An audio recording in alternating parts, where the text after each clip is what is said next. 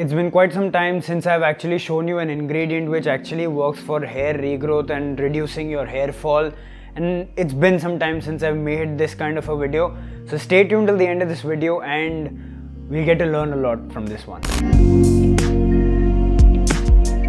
Hey guys, welcome back to the bearded Chokra. My name is Abhijeetbhansali and in today's video we are going to be talking about Cressatine. We'll be taking up questions. What is Cressatine? Second will be mode of action of Cressatine. Third will be the results that it has produced, and fourth will be the claims and the verdict. Number one, what is Cressatine? Now, just like minoxidil, just like redensil, just like procapil, Cressatine is a registered name of a compound. Now, it is not just made out of one particular ingredient. It has a few ingredients in it. I will explain what they are. But basically, Cressatine is an aqueous extract of two things. One is the Indian cress and the other is the watercress, and that too only the aerial parts, that means your leaves and shoots. Now, apart from Indian cress and watercress, Cressatine also has water, it has glycerin, it has sorbic acid, and it is actually titrated with sulfur, so it has sulfur content in it as well. Now we will go into the mode of action of Cressatine. Now before going into mode of action of Cressatine as a whole, I want to explain what each individual ingredient does.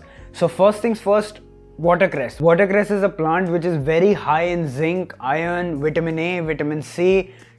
Tons and tons of minerals and antioxidants are present in watercress.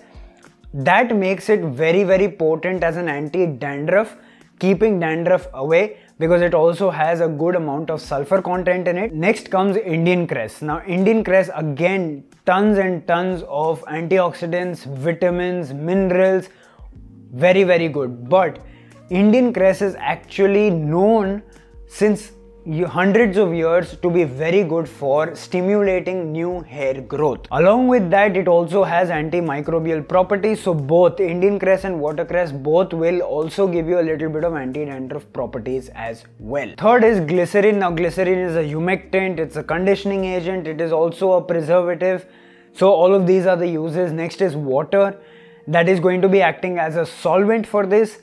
Now apart from that, there is just one more ingredient, and that is sorbic acid, which is just 0.1%. That is the preservative which is used in this, because you need something to preserve Indian cress and watercress, especially because it is a water-based extract, a water-based solution. Now that was all the individual ingredients and their mode of actions, but now as whole, Cressatine, what is its mode of action? Now before we get into this, it is very important to understand what hair actually is. Hair is nothing but a high sulfur matrix protein which is called keratin. Okay, so keratin amounts to over 90% of the entire hair structure, which has disulfide bonds, and it is the keratin cells, which are the dead cells, the anucleated cells, which stack up on each other to form the shaft of the hair. So that's basically what hair is. Now why was this important to know? It is important to know this because only when we know this will we be able to understand and be able to, make a way so that hair regrowth can happen. So for hair regrowth to happen, we need to cater to this high sulfur matrix protein, which is keratin, and its formation, its production, and that is exactly what Cressatine does. Now we need to go a little bit into depth. There is something called as the WNT pathway. You don't need to get into too much detail. WNT pathway, just understand this, that it regulates and it leads to the cell proliferation, and it also recruits cells. It also causes gene expression. There are a lot of things that WNT pathway regulates and does in the body. Now, why is WNT pathway very important for us? Because WNT pathway is the pathway which is going to cause hair growth. Okay, so it's going to cause the hair regeneration, it's going to cause the cell proliferation of keratinocytes. That is why WNT pathway is required. Also, WNT pathway keeps your hair follicle in the anagen phase. So till the time we are able to stimulate the WNT pathway, we will be able to stimulate hair growth. Now there is one more thing. Cressatine has sulfur in it because sulfur is used while titrating Cressatine, and also Indian Cress Watercress both have a little bit of sulfur content. Why is sulfur important? Because keratin is actually made out of sulfur and it has disulfide bonds. So sulfur plays a very big role in not only hair regrowth but also hair strength and hair flexibility, hair porosity. There are a lot of things that get into this aspect. Now we move on to the results. The pathway looks interesting, results look even more interesting. Now I want to make this very clear, there are not a lot of research papers on Cressatine, rather there are none. There is only one study which is published by the company which has made Cressatine, and that is their own private lab study. So I want to make this very clear. Apart from that, this test was not done on humans directly. It was not a clinical trial. What they've basically done is that they've taken human epidermal keratinocytes and they've subjected that to Cressatine, and they've seen what effect Cressatine has on that keratinocyte. So this study has been done to judge 4 aspects. One will be the control, one will be 0.25%, which is the minimum dose of Cressatine.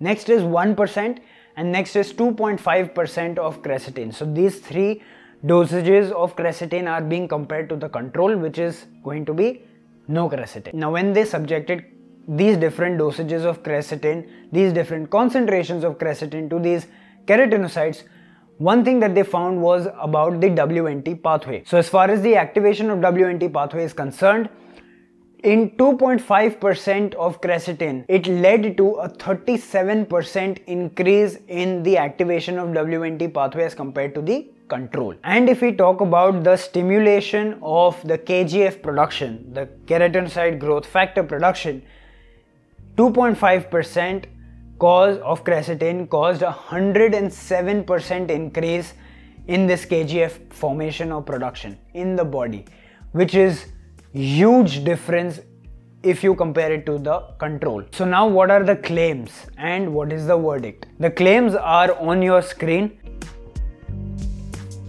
Apart from that, if I talk about what I think of this compound. So I actually used this compound in 2017 in a hair growth serum. They don't make it now, it's discontinued. But that was the first time where I got exposed to this compound and I fell in love with it, because the way it behaved on my scalp, it was outstanding. Now the serum just did not have Cressatine, it had many other different compounds in it. The way it stopped my hair fall, the way it stopped my dandruff, the way it thickened my hair, the way it gave my hair texture. And the biggest aspect is that the results are very promising. There are no side effects, it does not cause any irritation, and it is very well tolerated in all types of formulations and also by all skin types. That is the biggest benefit of this. So if you find a good product with Cressatine, I would definitely recommend you to at least give it a try.